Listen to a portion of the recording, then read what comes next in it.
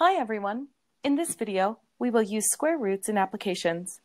Our application problem reads, Carlos wants to know how long it will take for a rock dropped from the top of the 186-foot-tall Tower of Pisa to reach the bottom. Use the formula t equals the square root of h over 4 to find how long it will take for the rock to reach the ground to the nearest tenth of a second.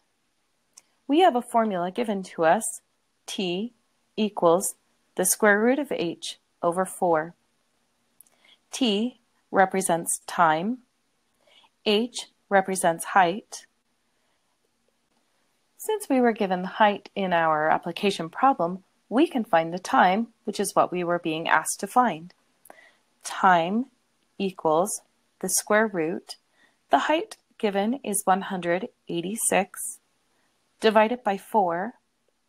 Plugging this into my calculator, the square root of 186 is 13.63818. We'll stop there.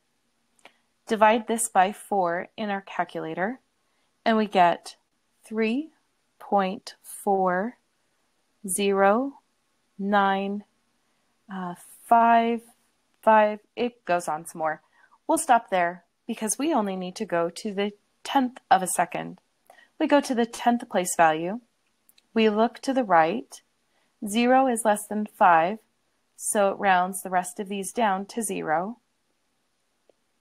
So our answer is 3.4 seconds for this rock to drop from the Tower of Pisa, and we're all done.